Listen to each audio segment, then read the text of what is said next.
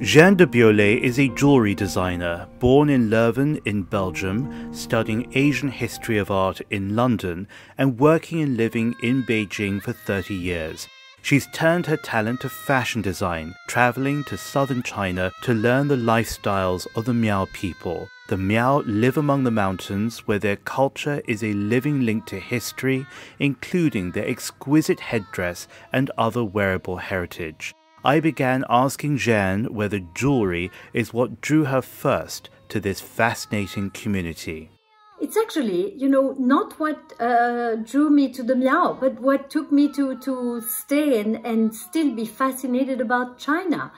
Because it is such a unique way of making jewelry, which is part of the Miao tradition, with all the little dingle-dangles and all those tiny elements which are attached on springs and move with the movement of the wearer.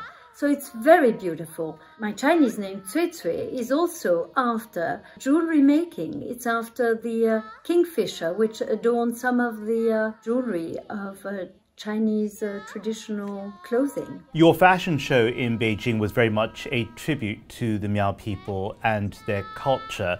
How did you begin to create a collection? And then from that point, what was the thread that ran through the different pieces? Well, you see, when I create a collection, the first thing I do, I suppose, is I daydream about the collection and I imagine what it is that I am going to describe. And because I see my design as a storytelling, as a travelogue. So I read a lot of books, I research the history, the culture, and I travel, of course. And the first stop always is the local markets. I'm just a market freak. So once I started discovering the depth of the subject, I thought, wow, how am I going to bring it all into one collection? I decided to go for Sun and Moon. And Sun and Moon can explain so many things. It talks about jewelry, silver and gold. It talks about houses are being built and how nature organized itself with daylight and nighttime.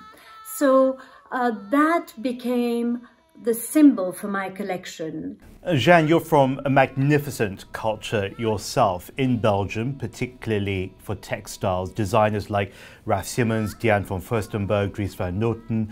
When you look at the Belgian culture and you compare it with the craftsmanship that you see with the Miao people, how do they measure up? First of all, the quality of the Miao embroidery is what we would call haute couture level in many cases.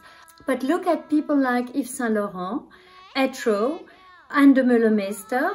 They have been so inspired by intangible heritage, and they didn't do it for other reason than just because they were mesmerized and inspired.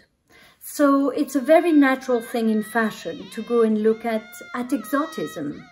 And this is definitely a great source of inspiration, yes. Jehanne, thankfully the Miao culture is alive and thriving, in part thanks to people like you. But what relevance does it have in a modern 21st century that's driven by innovation? Well, I see that the Miao people are very much ahead of the slow movement.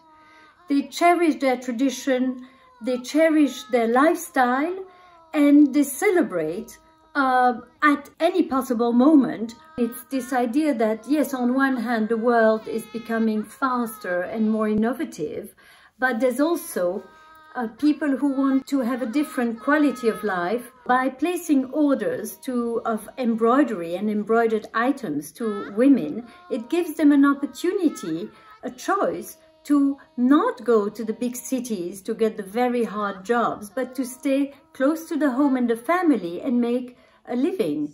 So all of this is part of a national effort to alleviate poverty around China.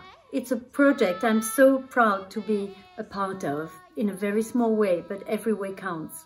Thank you very much, Jehanne. And in our next video, we'll continue exploring your journey with the Miao people and especially look at the gender aspect. Thank you very much. Coming up, Jehanne de Biolley tells us about the Miao people she met on her fascinating travels. Next on the China Current.